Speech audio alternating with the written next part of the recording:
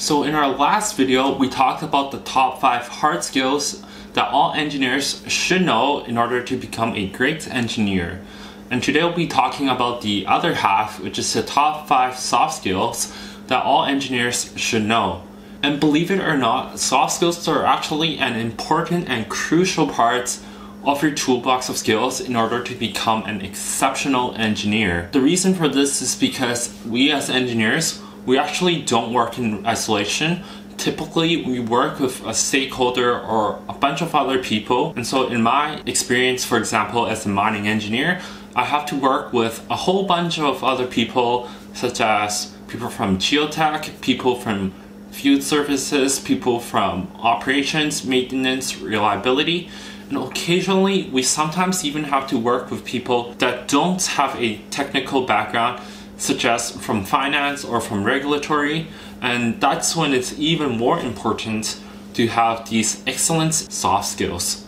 And so let's go find out what these top 5 soft skills that all engineers should know. The first soft skill is problem solving. And so hopefully this is not a big surprise to anyone, because we as engineers are hired to solve problems. Even if you have a problem that you can easily solve, you should always apply those analytical thinking abilities to look for ways to optimize the solution. One thing to know is that problem solving in university versus in the real world are two very different things. In university, you're given the problem, you're given a set of facts, and you're given the questions. So all these things are clearly laid out for you. Whereas in the real world, you may often just be given the questions, but you may yourself have to go find all the supporting information that goes into solving the problem. And sometimes you may even need to ask clarifying questions about what is it actually that the client or the customer wants you to solve. And so the second skill is critical questioning. I think it's important that you have a critical eye to always be asking, why are we solving this problem? And secondly, if it's worth the time and effort to go solve this problem.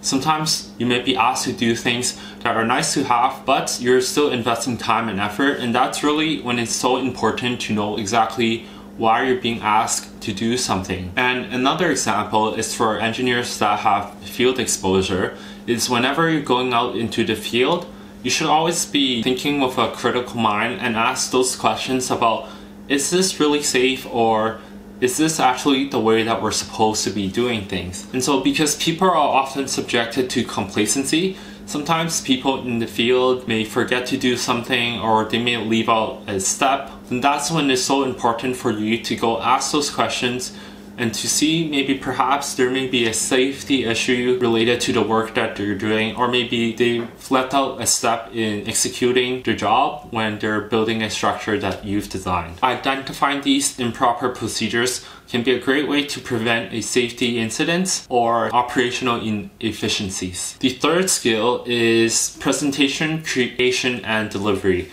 And so as I mentioned in my last video about the top 5 hard skills that all mining engineers should know, is that you should know how to use Microsoft PowerPoint.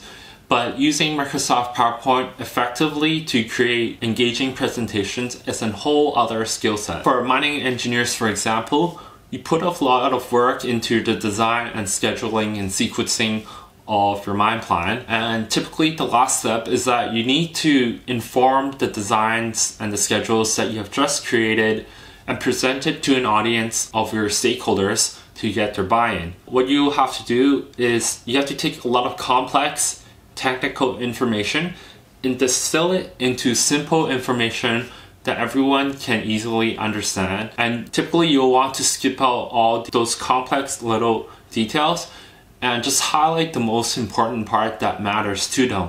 And that itself is an art, is a skill that you have to master. Typically, charts, graphs, pictures, or even videos are the best way to convey those information. And typically, the less text it is, the more eye-engaging it will be. And instead of just having one big chart, you also want to use callouts to identify the critical message that you're delivering.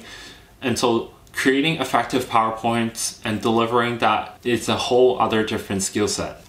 And of course, included in the presentation delivery part is that you need to effectively communicate your message verbally.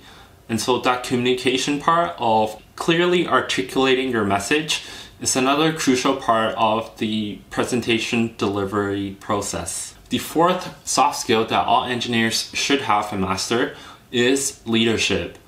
And so in the perspective of a mining engineer, you're running this very giant complex operation, and as a mine planner, you're privy to a lot of these information inflows and outflows, and you can in a way think of yourself as the mastermind behind this mining operation. And as a mining engineer, you can show leadership and initiative by identifying a problem and providing a recommendation to solve it before they're even brought up by other people. On a similar note, leadership doesn't just apply to your work in the office, but it also applies to whenever you're out in the field.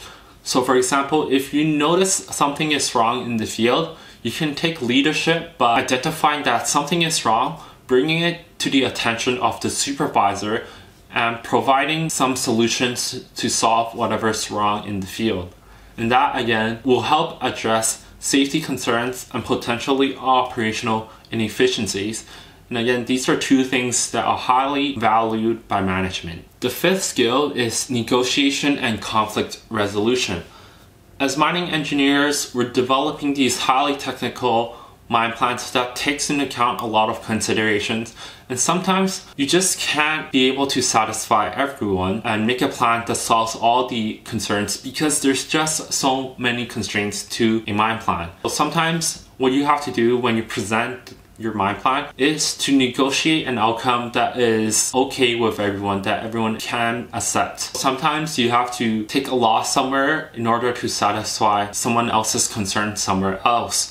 And that's a very difficult skill to master, but it's definitely one that would very likely come up within your career. And so to summarize, the top 5 soft skills that I think all engineers should have is 1. Problem solving, 2. Critical questioning, 3. Presentation creation and delivery, 4. Leadership, and 5. Negotiation and conflict resolution. None of these soft skills are easy to master, and in fact, I think they can take a long time for you to get good at. But the best way to get good at these skills is to practice them daily, seek mentorship from other people, take courses about these skills if you can, and read. But I think that if you're able to master these soft skills, and of course adding in the hard skills, you definitely become a very effective engineer, and you'll be able to do great things within your career and make a whole lot of money. That's it for this video. Thank you so much for watching, and if you have any video suggestions or ideas, feel free to leave them in the comment section below,